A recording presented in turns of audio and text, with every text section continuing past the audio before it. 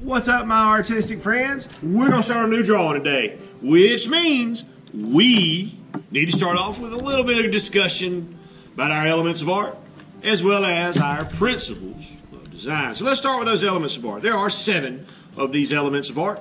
Please repeat them after me. Line, shape, color, texture, value, space, form. In our drawing that we're going to work on today, we're going to start off with some lines. We're going to use those lines to create some shapes, and we're going to use that special line, that one that's called a horizon line, to help us create some space to separate our ground from our sky so that we can see where one stops and the other begins. And then we will use some color to help us fill our space, to help us use all of the space on our page. That being said, that brings us to our principles of design. Again, please repeat these 7 words after me. Balance, unity, pattern, rhythm, movement, emphasis, contrast. So emphasis is the very, very first thing that we're going to be drawing and dealing with today. Now, in the story that we read today, it was about how tigers got their stripes. So a tiger is going to be our emphasis. It's going to be the main thing. A couple things that we can do to make people pay attention to our emphasis. We can put it in the middle. We can draw it really big. We can use unique colors, colors we don't see anywhere else. Now, on that emphasis, we are also going to create some pattern, some repetition, some lines, shapes, or colors that repeat their order.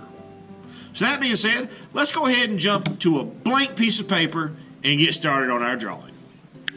What's up, guys? So we're going to start in on the emphasis of this drawing first. To do that, we need a pencil, and we need to make sure we have an eraser, because we're going to be drawing some shapes and some overlapping shapes that are going to cross over each other. And we need to be able to go back later and clean that up and take out the lines that we don't need. Now, the tiger is going to be our emphasis, so we want to make sure it's in the middle, and we want to make sure that we draw big, and you want to make sure that you draw lightly so that when we need to erase parts, we can erase them completely. So first thing we want to do is we want to start with the main part of the tiger's body. And we're going to use a shape that looks kind of like a potato for this. We're going to have our tiger be running. So we want to have a kind of a big bulge here and then have it get smaller as it goes back. So that's going to be our body. Now we're going to go to the head. We want to come up, come out, make his nose, and his big old sharp tiger teeth.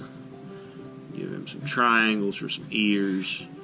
And it might not be the world's most perfect tiger, but it's going to do. I may have gotten this part a little bit too big on mine. That's okay.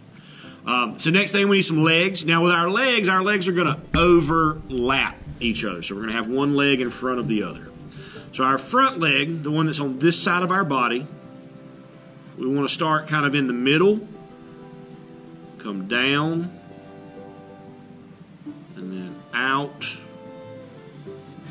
and then we want to make our paw.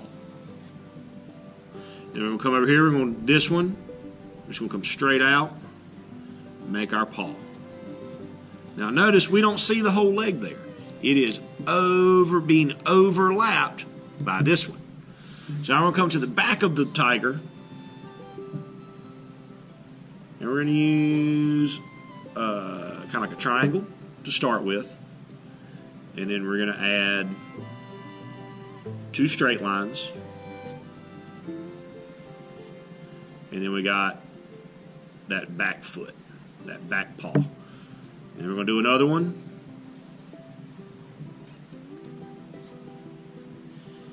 Same shapes. We're just showing a little bit less of the shapes. And then we need a tail. And your tail doesn't have to go the same way as mine. Now this leaves us with some lines that we need to get rid of. So we want to go into the inside of this. And everywhere we've got these lines that we don't need, we want to get rid of them. any of these extra lines so that we're left with the outline shape of our tiger. Okay? So next thing we need here is a horizon line to separate, to show us where the ground stops and where the sky starts. So I'm going to put mine near the middle of my page. Doesn't have to be the exact middle, but somewhere close to the middle. Now at this point, we want to work a little bit on our background. So where do tigers live usually? You might know. Did I hear somebody say in the jungle? Yeah, that's right. So in the jungle, we have lots of trees. That's normally a thing that we see a lot. So let's go into our background and add some trees to this. So go ahead, pause the video, draw some trees in your background, and then come back to the video. So there we have, I got some trees in my background now. Now I'm ready to come back to my emphasis, because we got to give this tiger some stripes. So when we do that, you can use any kind of line that you want to make your stripes. You can use a zigzag, you can use a wavy line, you can use a curved line, you can use any kind of line you want. But when we make these lines, we have to be sure that they touch the top and the bottom of our tiger. So you guys help me out. So if I put a line like this,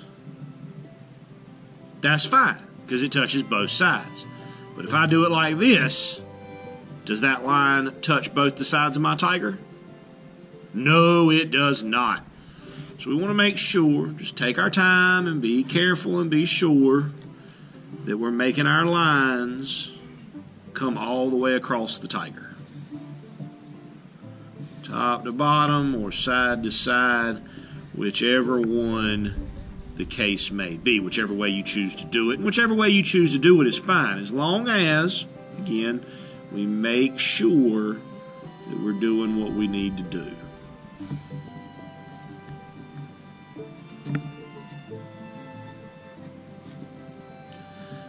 There's my stripe. So, question for you.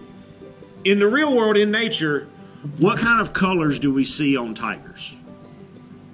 Did you say orange and black? Yeah, we also sometimes see tigers that are white and black. Now, if you want to do your tiger orange and black like a tiger would normally be, that's fine. You can do it that way. But you don't have to. If you would like to pick two other colors, any other colors you want, you could also use them to make your tiger. I think I'm going to make my tiger, I think I'm going to do my tiger with green and yellow. And there we have our tiger pattern. Mine goes yellow, green, yellow, green, yellow, green, yellow, green, yellow, green. It repeats and continues to repeat in that order. So that leaves us now with the background left to color. So I'm going to start with my sky now. I know a lot of the times we just kind of reach for a blue crayon when we do the sky. And if you want to do that, that is absolutely fine. But also, it's worth considering that the sky is not always blue. Sometimes the sky is gray, or sometimes the sky is black or purple, or at sunrise and the sunset we have the oranges and the pinks and the yellows and the lavenders and the periwinkles and all those wonderful colors. So if you want to make your sky blue, that's fine. You can do that. But just remember that your sky does not always have to be blue. I think I'm going to do my sky with a purple. So choose whatever color you want for your sky, and let's go ahead and get that knocked out.